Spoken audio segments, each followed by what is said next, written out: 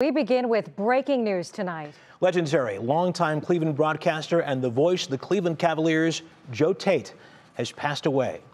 Jim Donovan joins us now with more. Tait, great guy, great broadcaster. Absolutely, Russ and Laura. I'll tell you what, there are many great basketball broadcasters. People will talk about the great Chick Hearn of the Los Angeles Lakers, Marv Albert when he was the voice of the Knicks, the gravelly voice Johnny Most of those great Celtic teams in Boston. That's okay.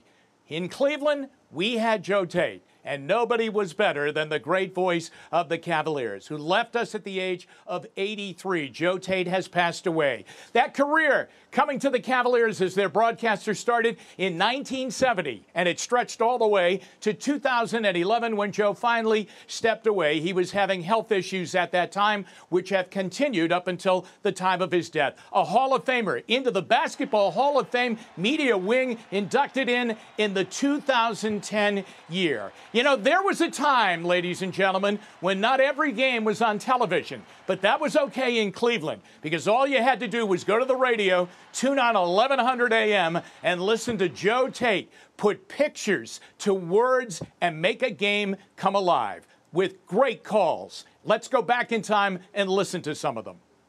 Here comes the play. Unsell lobs it underneath. Starting up the three. Ball picked up by Shadir. Shoots up. No good. Cavaliers. Cavaliers win. The Cavaliers win. Looking. Fires to Doherty. Back to Wheelo. The three in the air. It's good. He won it. Wheelo hit a three-pointer on the sideline. At the buzzer. Yes, Virginia. There is a Santa Claus. And he comes from Lubbock, Texas. Mo looks, fires to LeBron. Three ball in the air. He hit it! He hit it! He hit it! Cavaliers win!